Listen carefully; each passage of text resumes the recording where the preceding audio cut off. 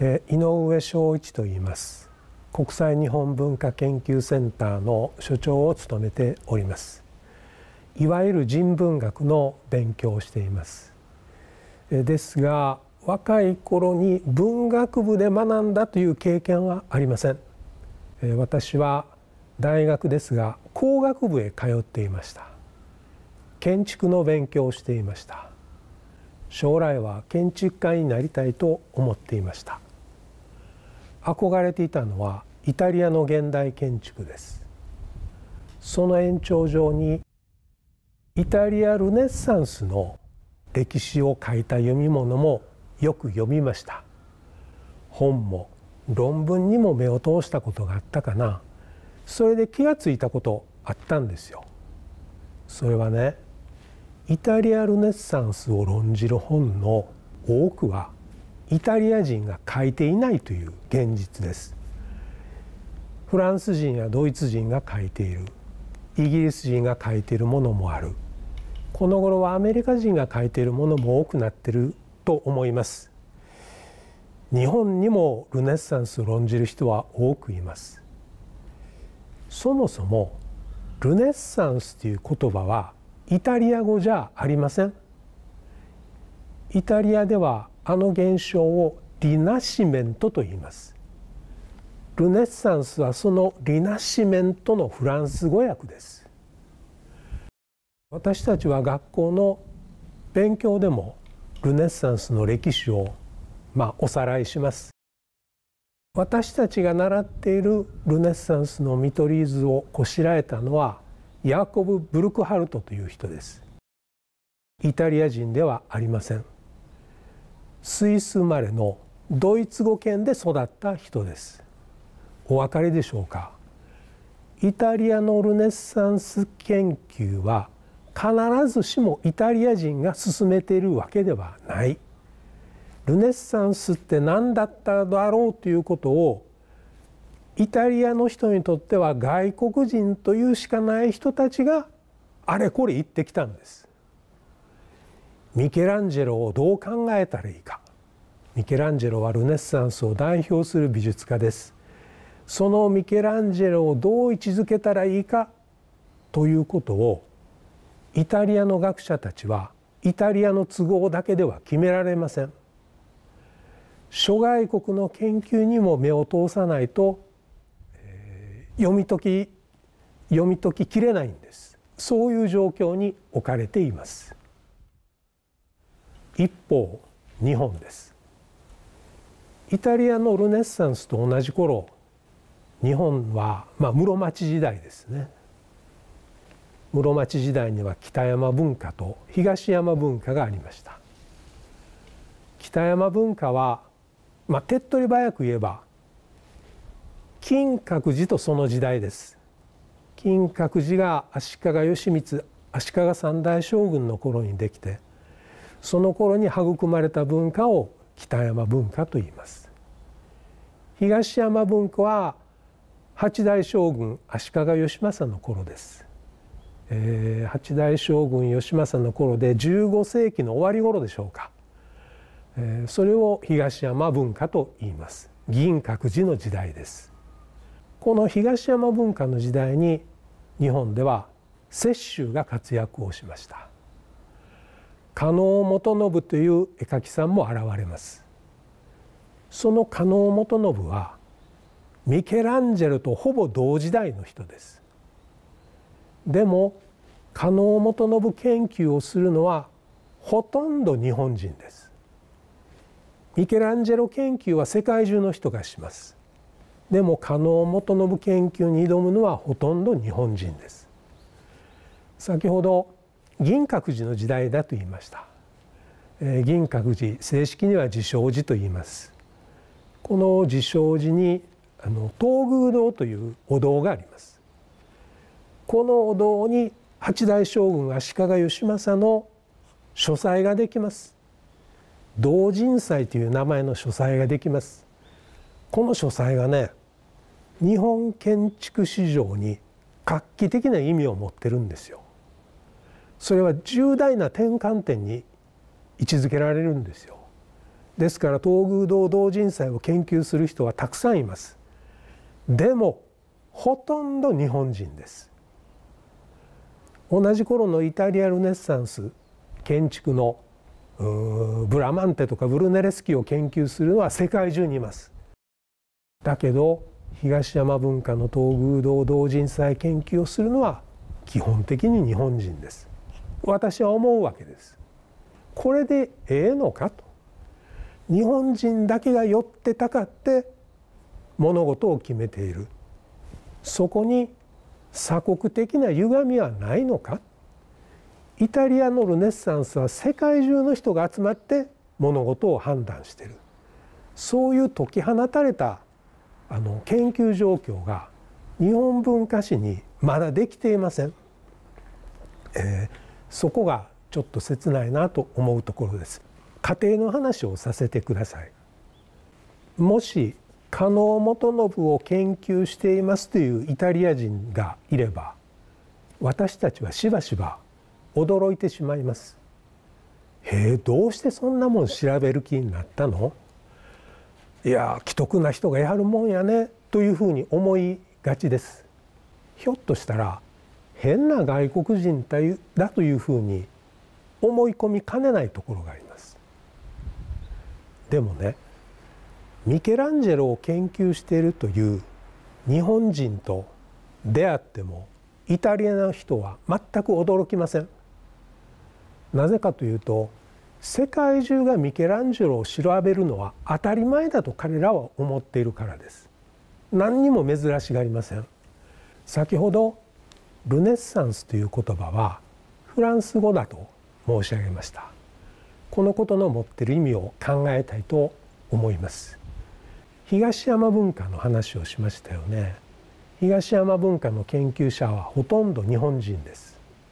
ですから英語の文献の中でも東山カルチャーとして登録されます。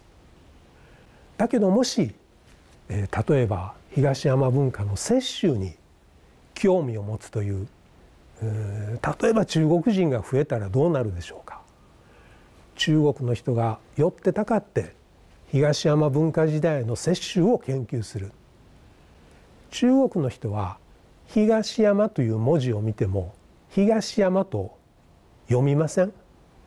彼らは多分トンシャンと呼びます。でこういう中国の東山文化研究が増えていくと、国際的な学会では東山文化がトンシャンカルチャーになっていくかもしれません。これ笑い話だと思わはるかもしれません。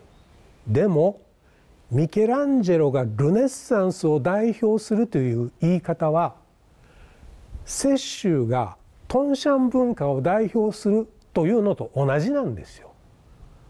イタリア人結構切ないところに置かれています。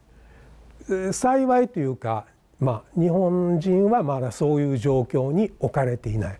それはなぜかというと、研究が国際化されていないからです。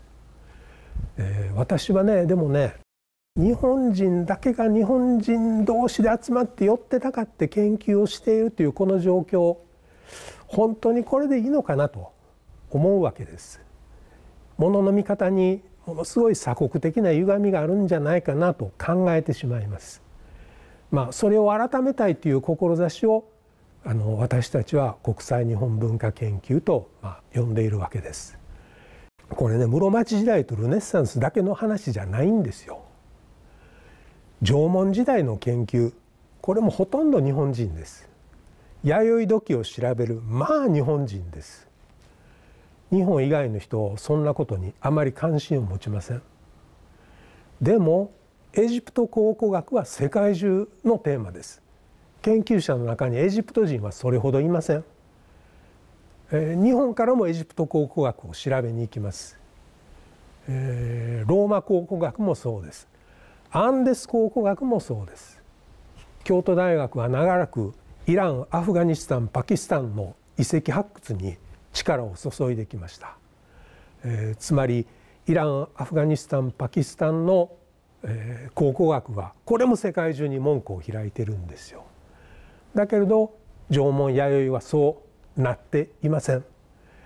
やっぱり日本人が日本人同士で集まって議論をする状態になっています。ここが切ないなと感じるところです。これからは私自身の話を申し上げます。コンスタンチン・ポポフという人をご存知でしょうか。ソビエト連邦時代のロシア人です。日本研究をしてこられた、ソビエト連邦の偉い人です。いくつか本を書いておられます。何点かは日本語にも翻訳されています。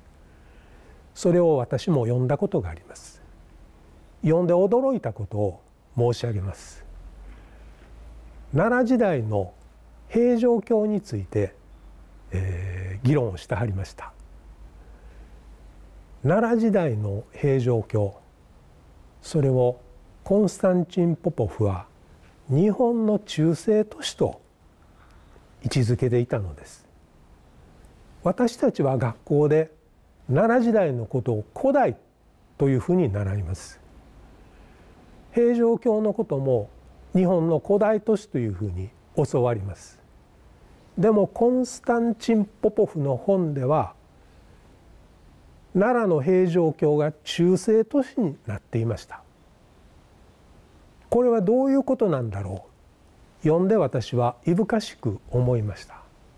そして調べ出しました。ソビエト連邦時代に書かれた日本の歴史に関する読み物をもちろん翻訳が出てるものに限定しましたが読み漁りました。それで気がついたんです。ソビエト連邦時代の日本史では奈良時代は中世、平安時代も中世。でも私たちは奈良時代や平安時代を古代として教わります。どうしてこの両方は違うんでしょうか。日本で教わる日本史とソビエト連邦で流通している日本史は時代区分がずれてるんです。数百年違うんです。ソビエトの方が正しいと言いたいわけではありません。それはあちらにもあちらなりの歪みや偏りはあり得たと思います。でもひょっとしたら我々がと教わってきたあの時代区分に偏りがあるかもしれないわけです。私はね、外国の日本研究と出会うことはこういうことに気づかせてくれるいう点で意味があると思っています。私はそのコンスタンチン・ポポフの本と出会って以来、奈良時代を古代にしたのはどこのドイツやということに興味を持つようになりました。それで調べ上げていきました。そして私なりに、日本に古代はあったのかという本をまとめ上げたことがあります。これは私にとっての国際日本文化研究です。何年ほど前だったかな、ある大学から講演で招いていただいたことがありました。国際日本研究とは何ですか、それを学生の前で喋ってください、そういう依頼でした。私は今述べたようなことを申し上げたんです。学生さんたちの前で。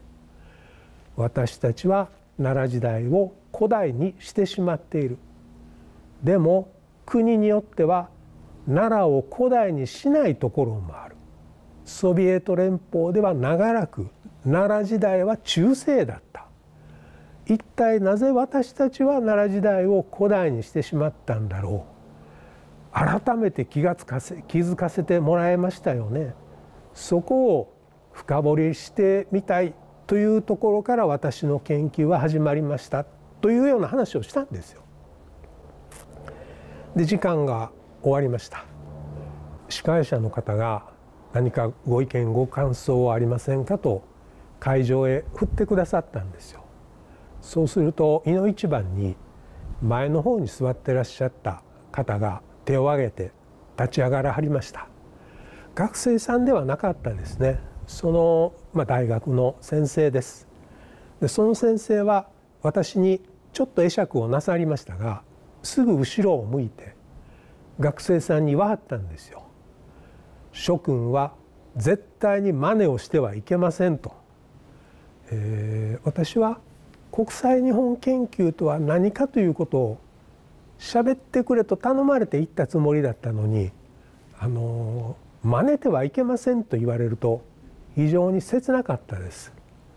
繰り返しですが、旧ソビエト連邦時代の日本史が正しかったとそういうつもりはありません。ただ外国の日本史を見ることで我々の日本史って一体何だったんだろうと自らを振り返るきっかけになります。その振り返った後で挑む研究と全然気が付かずに挑む研究では味わいが違ってくるんじゃないかなと思います。で私は外国の多様な意見に耳を傾けた上で、あ、なるほどそんな見方もあったのかと知った上で挑む仕事を、自分自身も心がけるつもりですし、皆さんにもそういう姿勢で臨んでいってもらえたらいいなと考えている次第です。